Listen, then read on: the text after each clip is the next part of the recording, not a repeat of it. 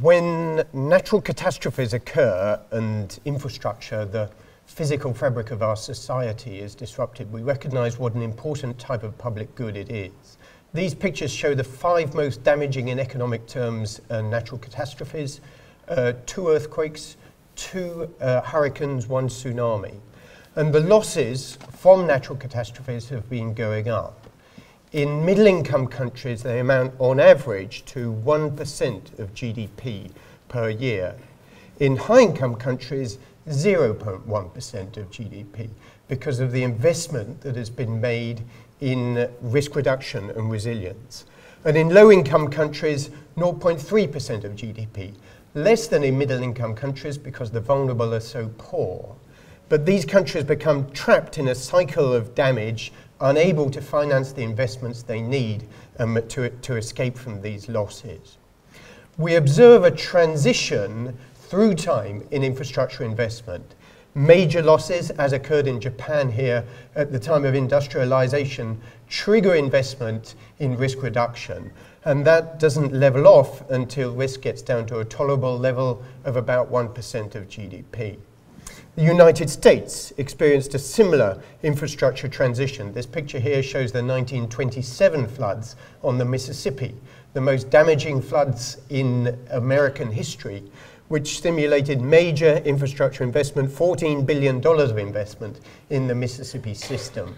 But the need for investment doesn't stop there. Advanced economies have a growing stock of aging infrastructure which needs investment in order to keep it in working condition. In the American Society of Civil Engineers gave the US infrastructure system a D+ in its scorecard for the quality of infrastructure. It estimates that $2.2 trillion of investment are required to keep this system up to scratch.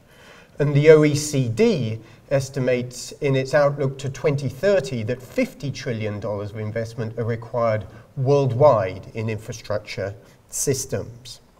Infrastructure has been identified as a target for stimulating economic growth.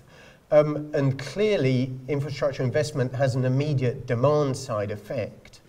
But in the longer term, infrastructure is also identified as being one of the key components of economic competitiveness.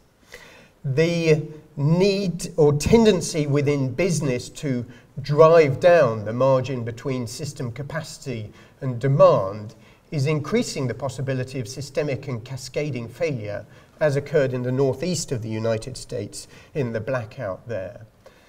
And there's also increasing complexity in this system, which is increasing the possibility of major failures. But there's no reason why complexity should lead to failure. Civil aircraft have become increasingly complex, but actually the number of fatal accidents has gone down over the years. So we can design complex systems which are safe.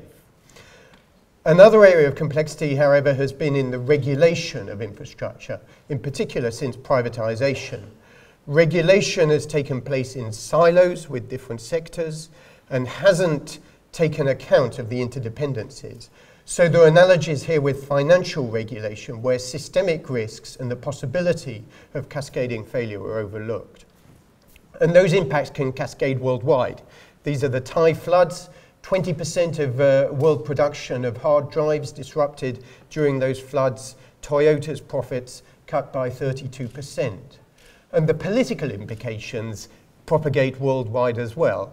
The Fukushima nuclear reactor plant failure led to a backlash against nuclear energy in Germany, an acceleration of their transition to renewable energy, but paradoxically also an increase in imports of coal-fired power from Poland.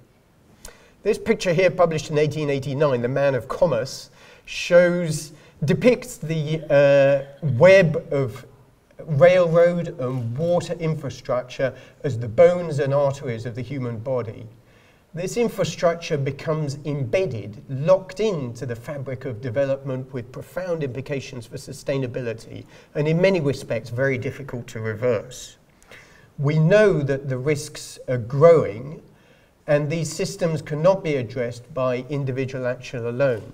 So my question is, how can we make the case, the business case, for collective action in order to reduce risks?